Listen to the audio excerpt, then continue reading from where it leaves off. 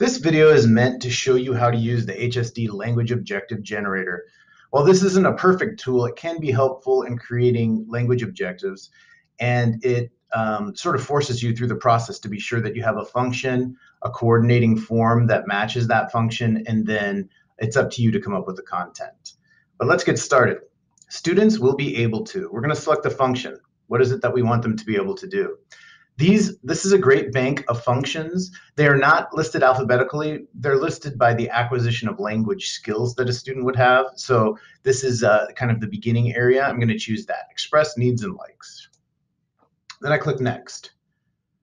And it repeats, students will express needs and likes. These are the forms that go specifically with the needs and likes function. So these forms are listed, as you can see, by ELP level from beginning to advanced. So beginning up here, advanced down below. I'm going to choose an early intermediate using simple sentences with subject, verb, object. Click next. And this is where you have to type in your content.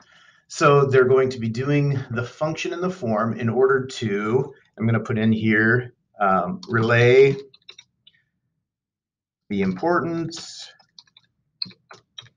of the inventions and innovations of the Aztec. And then I click submit. Now what should happen, typically in 20 to 30 seconds, an email is generated that will deliver my language objective as well as some other resources.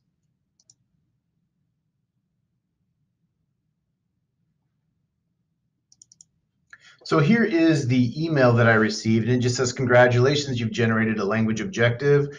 Explore the linked resources and apply your content vocabulary to provide students with language supports needed for learning. Enjoy, from Tech Teach Grow. So that's who the email will come from. Here's a link, and basically what you have here is a Google slideshow that's been generated for you with your language objectives. So you can see students will be able to express needs and likes, using simple sentences with subject, verb, object in order to relay the importance of the inventions and innovations of the Aztec. So you can see I have 2 periods there. This is fully editable. You can fix whatever you want. There is it's color coordinated. Again, function is blue, form is yellow, your content's in green.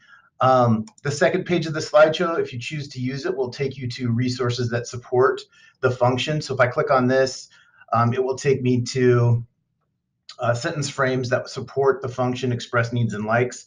These are also listed by ELP level. Those are available for you to use. The third page are more language support resources. These are linked out to different resources that you can find on teaching and learning. And then the last one is just a black and white version of the same slideshow. You can see, again, it's fully editable. You can delete slides from here. You can copy and paste slides out of here. You can simply just copy and paste the objective if that's what you want to do. If you want to get back to the generator and make more language objectives, there's a link down here, and again, more support resources. So hopefully this is a tool that can be helpful for you. Again, it's not always perfect. It needs some editing at times, but I think it's a step in the right direction. Hope this helps. Happy generating.